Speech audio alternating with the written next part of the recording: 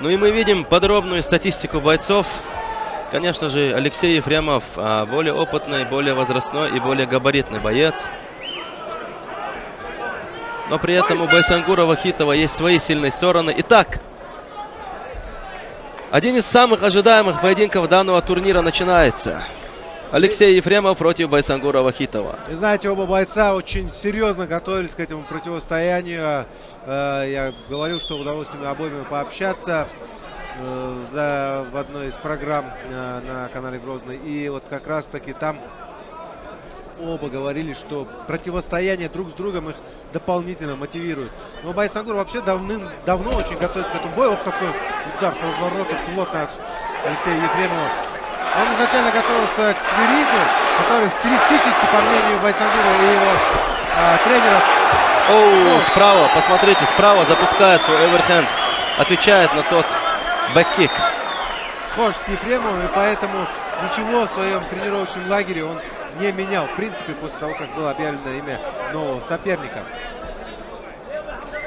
Да, действительно, очень-очень интересный бой. И сейчас вот через ложные движения Байсангур Вахитов пытается перевести Алексея Ефремова. Как кто-то говорил, действительно, он работал над защитой от тейкдаунов. Ну, мы видим, что пока что той работы было недостаточно. По крайней мере, для того, чтобы защититься от первого тейкдауна. Да, действительно, очень... Байсангур свеж. Очень хороший, стремительный проход, грамотно, вовремя проведенный от Байсангура Вахитова, приносит ему успех в данном отрезке боя. А не слишком ли рано, потому что действительно очень много времени еще впереди. И мы знаем, что борьба отнимает очень большое количество сил. Огромное.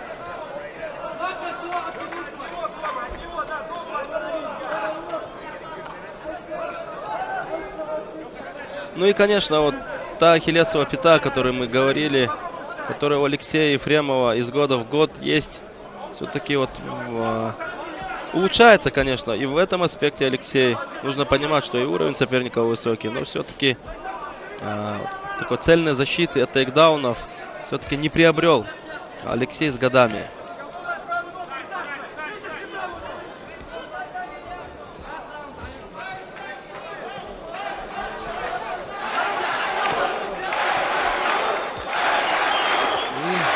Вахитов продолжает доминировать.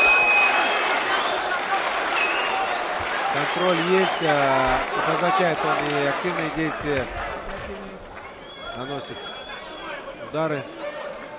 В основном по корпусу. Последние, по крайней мере, секунды.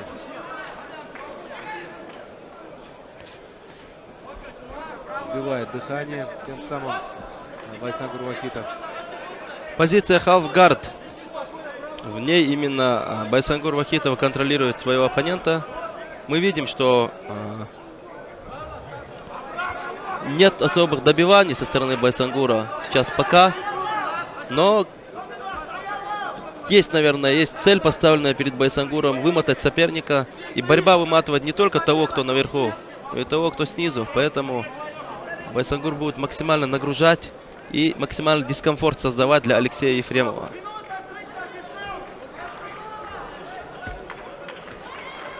Что ж, практически весь первый раунд мы видим проходит именно вот в этой позиции. Байсангур Вахитов после проведенного тейкдауна не выпускает Алексея Ефремова. Ну и есть ощущение, что Алексей Ефремов также не прочь дать поработать сопернику, потому что есть и второй раунд, и третий раунд. При этом очень опасный, мы видим, пару ударов Байсангур Вахитов нанес.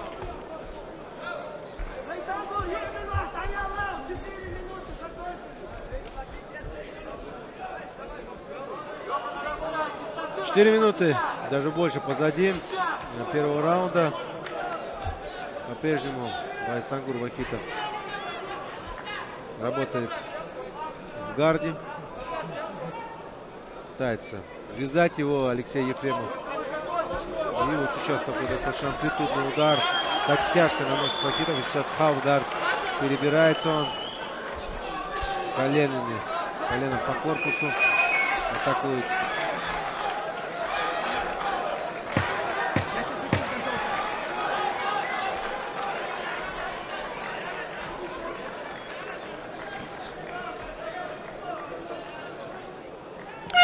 Что ж, один из самых многообещающих поединков, который зрители ждали в первом раунде, не оправдывает, откровенно говоря, свои вывески. Если мы говорим, конечно же, о зрелищности. Вот были обоюдные атаки со стороны спортсменов стойки, и здесь тейкдаун. Тейкдаун и последующий контроль. Что ж, какие коррективы Алексей внесет в свою игру? Сохранит ли Байсангур силы для того, чтобы проводить тейкдаун и контролировать соперника? Вот в чем главный вопрос. Посмотрим, посмотрим.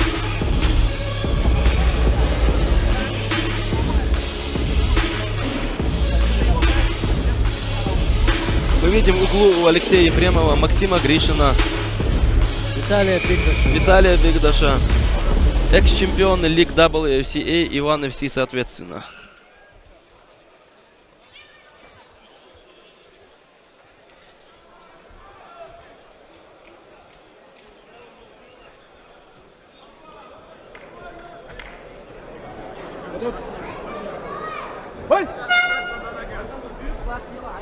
Итак, второй раунд. Он начинается, естественно, с стойки. И вот здесь, конечно же, в данной секунде, в данный момент есть определенное преимущество у Ефремова. Слишком сильно нагибается, когда бьет Вахитов. И тут же, в самом начале, переводит оппонента на канвас. Да, в полной мере использует брешь в обороне соперника Байсангур Вахитов. А вот здесь попытка выйти на болевой прием в исполнении Алексея Ефремова. Рычаг локтя. Байсангур отбивается.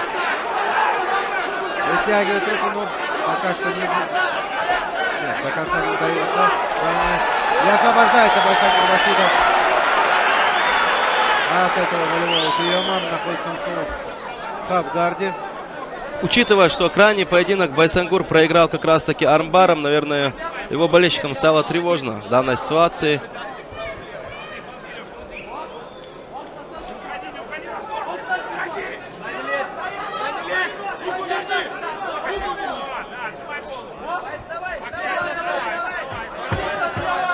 Пытается подняться Алексей Ефремов. Байсангур Вахитов по-прежнему контролирует. Здесь попытка решающая перейти. Опять Вахитов. Да, коленом. Корпус наносит. Ну и что ж, удалось. Ну, слева очень плохо попадает Вахитов.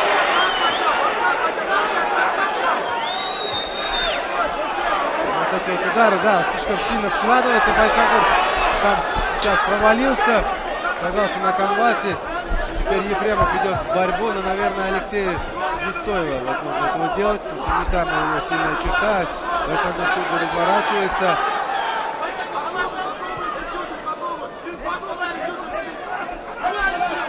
Пытается зайти за спину, не позволяет этого сделать Байсангур Вахитов Ефремов. И апперкот его цели, прямо на подъеме. Пытался пробить Байсангур Вахитов, и тут же проводит ответный тейкдаун. Но преимущество на стороне Байсангура Вахитова. Да, это образцовая работа по этажам. Именно она приносит успех Байсангуру Вахитову.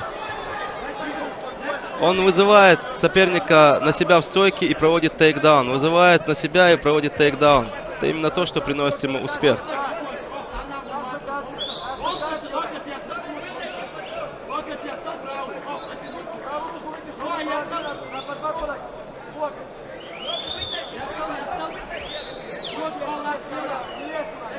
Продолжает Байсангур Вахитов контролировать Алексея Ефремова в позиции халфгарда.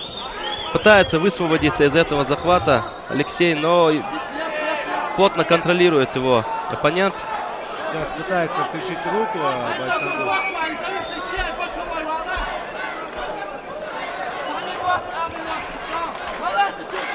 Вот, пожалуйста, ручной... Не, ну отсюда, конечно, это безнадежные попытки. На таком уровне так не душат.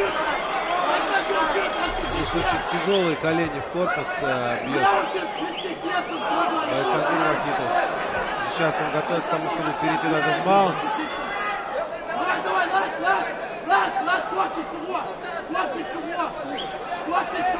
Не позволяет ему этого сделать Алексей Ефремов.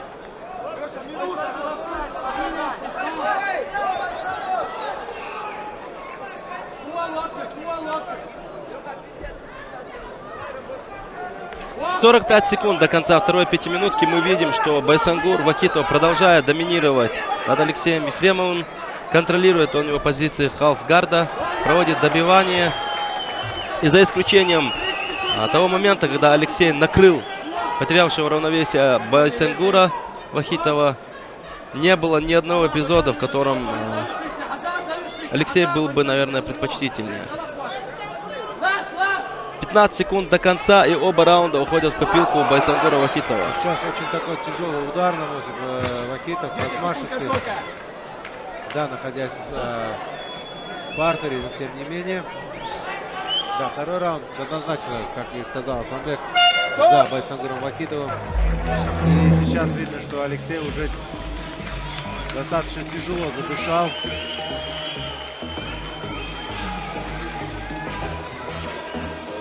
Ну и вот мы видим то самое колено в туловище. И вот левый скачково-боковой. Посмотрите, вот это да. Навстречу, оказывается, попал Алексей. Алексей на коротке попал и потерял равновесие. Байсангур Вахитов не просто так, а от удара. Насколько он был потрясен, наверное, нужно спрашивать у самого Байсангура. В любом случае Алексей не воспользовался этим моментом.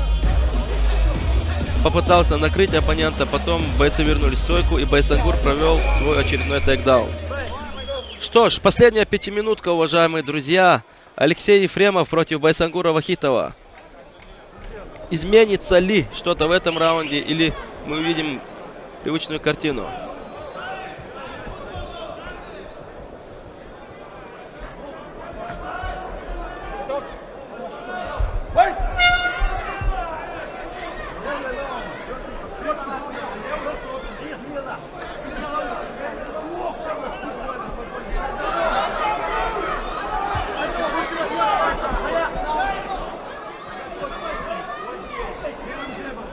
Пытается прессинговать Алексей Ефремов. Ему нужно идти вперед сейчас. Он вынужден это делать. Подсел он на ногах. Естественно, ждет тейкдаун. Опасается тейкдауна. Бэккик неточный. Не рассчитал немного дистанцию Ефремов. Байсангур при этом готов взорваться навстречу. И есть еще один тейкдаун.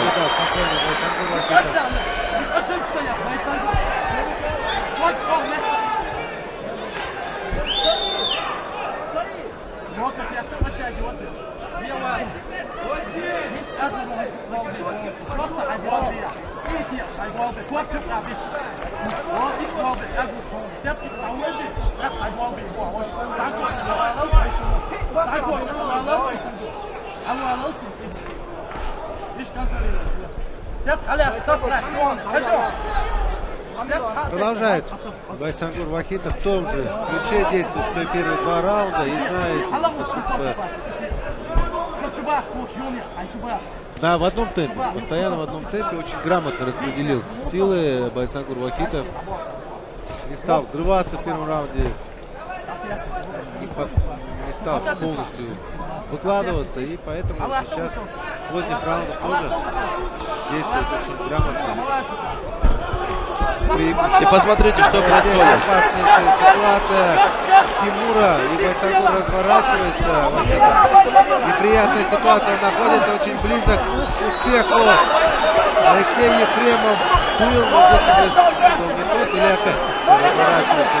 И опять попытка Тимура.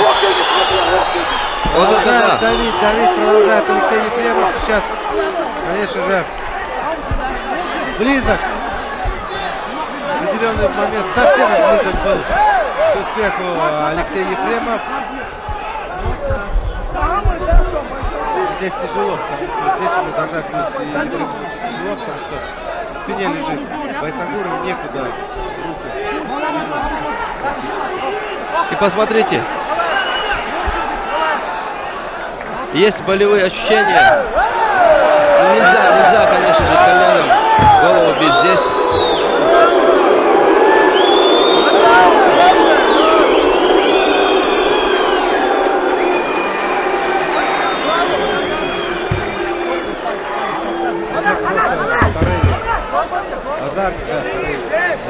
Борьбы. Алексей нанес этот удар, ничего сверхъестественно, в поле не было, кстати, очень положительно к другу бойца относится.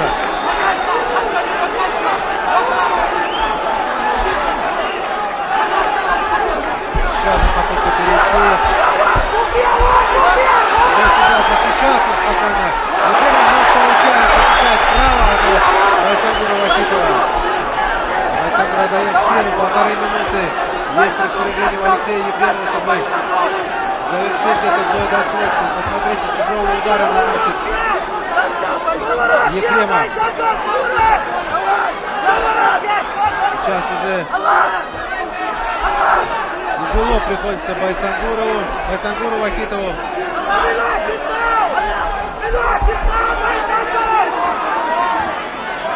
Минута до конца. Видно, что все-таки подустал к третьему раунду. Да, непростая ситуация, конечно. Байсангура Вахитова. Что же происходит? Да. Алексей Ефремов. Ноги не заправлены. И показывает Байсангур, что все в порядке. Контролирует он ситуацию. Незаправленные ноги, конечно же, очень тяжело будет ему здесь провести удушающий прием. И сам сверху оказывается Байсангур Вахитов. Контролировал он эту ситуацию, конечно, и не дал провести себе удушающий прием. Был шанс у Алексея Ефремова переломить ход данной встречи. Была и Кимура, был удушающий. Но все-таки партер — это не его стихия. Что мы в очередной раз и увидели. Понимая, что это прекрасно, Байсангур Вахитов навязал свои ходы. Последние секунды данного противостояния мы с вами видим, уважаемые друзья. Алексей Ефремов и Байсангур Вахитов.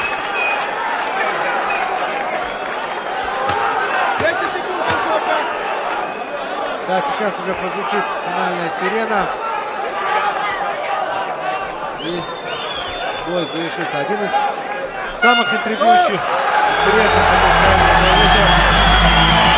который на деле, к сожалению, таким не вышел. Слишком односторонним он получился. Ну, за исключением третьего раунда. В третьем раунде, да. В третьем раунде. Но опять, это были эпизоды, это были моменты. Даже третий раунд. Был контроль, были переводы и была концовка. Но при этом Алексей воин, мы это все знаем, естественно. Просто ему не дали сегодня сделать свою работу. Этот бой мне напомнил противостояние Алихана Сулейманова и Фаниля Рафикова. Конечно, общим рисунок был тем же. Базовый борец переводил ударника.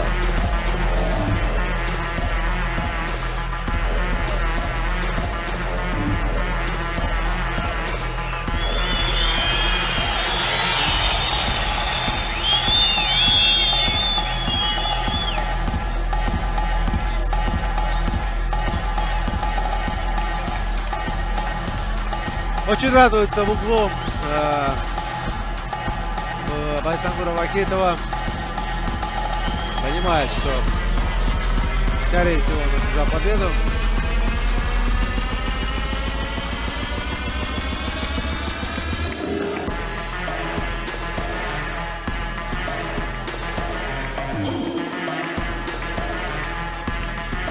И нас ждут еще два боя, в одном из которых выступит легендарный Беслан Исаев.